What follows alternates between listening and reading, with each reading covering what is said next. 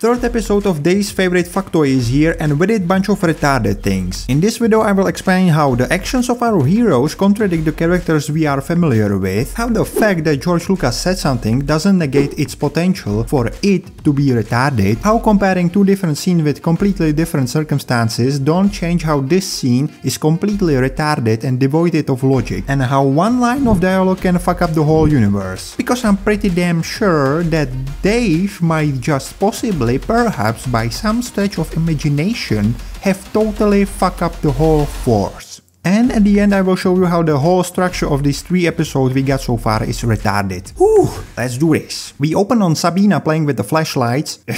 Been there, right boys?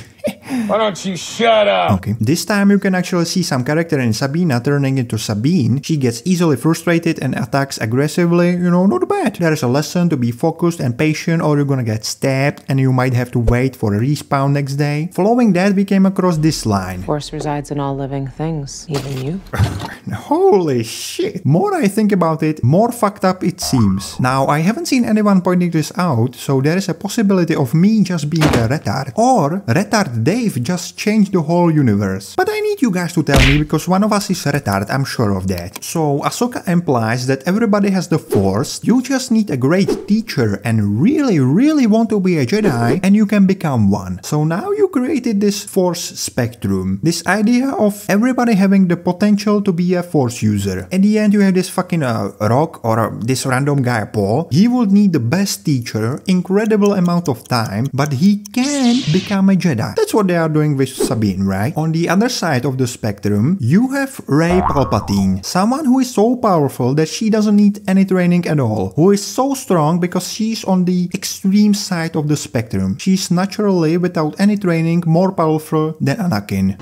Liar! Because everyone has the Force, so it's a spectrum. Some have more, some has less potential, some need much more training, some need none. That's what Dave just introduced with this one fucking line. But it's not retarded, because George said so too. Got him! You see, George said the Force is like a karate. You need a good teacher and you need to train really hard and you can become a Jedi. Shit one, but still better than no Jedi at all. So if this is true, this changes the whole universe. What? For example, Jedi could just train orphans instead of stealing newborn kids from their families. They could just take any orphan and train him to become a Jedi. They would need more time to train him, but eventually he would become a Jedi. They would never be a Jedi Master, but more like a Jedi Mall Cop. You see how this changes the whole universe? I thought for being a Jedi you need high midichlorian count, you need to be snatched straight from the coochie and train your whole life to become a Jedi. That's great, that works. But now everybody can be a Jedi, so the question is, why isn't everybody low-tier Jedi? Another example, we now have a deepfake Luke running around the galaxy, indoctrinating children into his new cult, and training them in the Jedi way, but slightly different way, because we don't need more dead kids around, right Luke?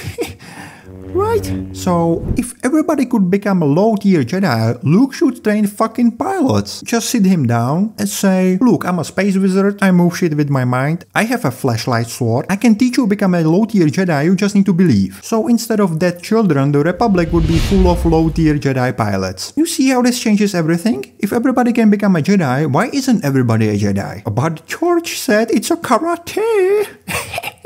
George Lucas can make retroactively retarded decisions that ruin Star Wars. There's a great quote said by a real Star Wars fan. It goes like this: people who alter or destroy works of art and our cultural heritage for profit or as an exercise of power are barbarians. So if you don't know, this is the guy who said it. At that point we as a fan should say, this is retarded, let's not do that. If nobody says no to George, we're gonna end up with the prequels. I would really want to ask these hardcore fans, who shot first? Which one is better, the original version or the special edition? I would just like to see their heads explode. So what do you guys think? Does this everyone is on a Force spectrum, everyone has the potential to use the Force, change everything, or am I a retard? You don't need to comment, just like or dislike is fine. I thought it could be saved by showing Sabina trying to use the Force and fail, but that would only mean that AHSOKA is a shit teacher and Sabina is a shit padawan. Now let's take it from the character point of view. We have AHSOKA pretending to be a Jedi Master and Mandalorian Sabina, Forceless, pretending to be a Jedi Padawan. Why? Because it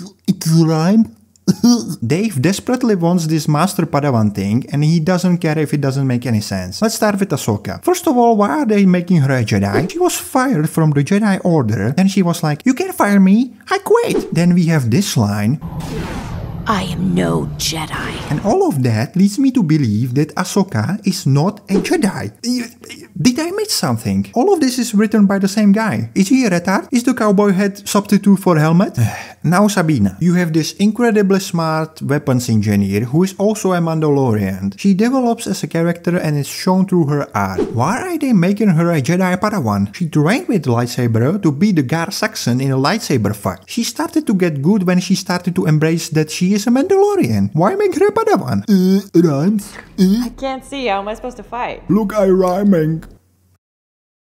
General Hera with her own ship and with her own squadron can get one ship to help AHSOKA. They exit the hyperspace far away from the planet so they can be spotted. But they are spotted immediately because Stairmaster here and Barris are patrolling this part of the space just now. How inconvenient. Anywho, they get disabled and they are now dead in space. But don't worry, AHSOKA has a plan. Sabina, roll down the window and I will sword fight the spaceship. If you have at least one brain cell, you know this is retarded and indefensible. Of course, there is this guy. Love the scene. It was very Star Wars Clone Wars while staying within the confines of the rules of the galaxy. You see, they did this in Clone Wars, so it's not retarded. It's called callback. To give you guys some context for this, first example is Plo Koon and his clones are stranded in the escape pod and a bunch of B-1 droids are trying to fuck them up. So they get out and shoot them and Plo Koon cuts this thing. Second example, Anakin and AHSOKA are trying to rescue a Jedi from enemy cruiser, so they drop a couple of tanks on the ship and try to get in. Few vulture droids flies out and immediately land in front of the tanks and the Jedi. They are now in a cutting distance. That's retarded. But the Bane, the guy who is in command of the enemy cruiser, wants the Jedi to get in because he prepared a trap for them. So now you see AHSOKA going out with the flashlight sword and the enemy ship closing distance and focusing the fire on AHSOKA is not retarded now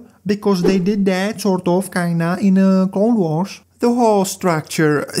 Why didn't we start with this episode? We could skip so much walking and so much staring.